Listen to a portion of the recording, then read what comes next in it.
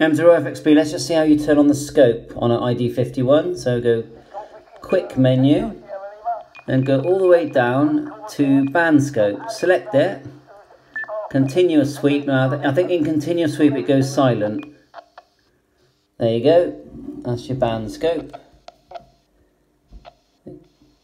Oh, it's picking up something. Let's try the other one. So menu, band scope, we'll do single sweep. Well, doesn't seem so effective. Should we do it again? Single sweep. There you go. Now I wonder if it'll do it every time we push the button. Yeah, it does. Look, so every time we push the middle button, it does it. So yeah, pretty good. So yeah, 7.3, all the best. Let's just show how to turn it off. Menu.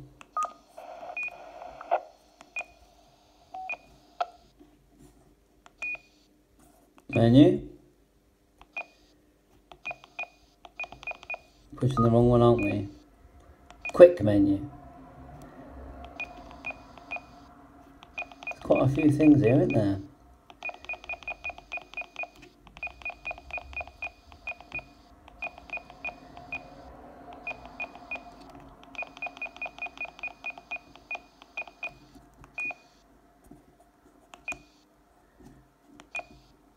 Yeah, I think there's different menus for digital.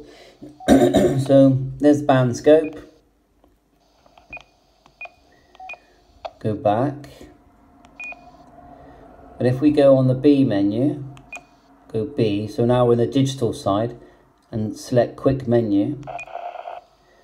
Yeah, I think you don't get band scope, so you have slightly different menus when you're in digital. Priority watch, display type. So yeah, anyway, just showing you how to do the band scope really. 7.3, all the best.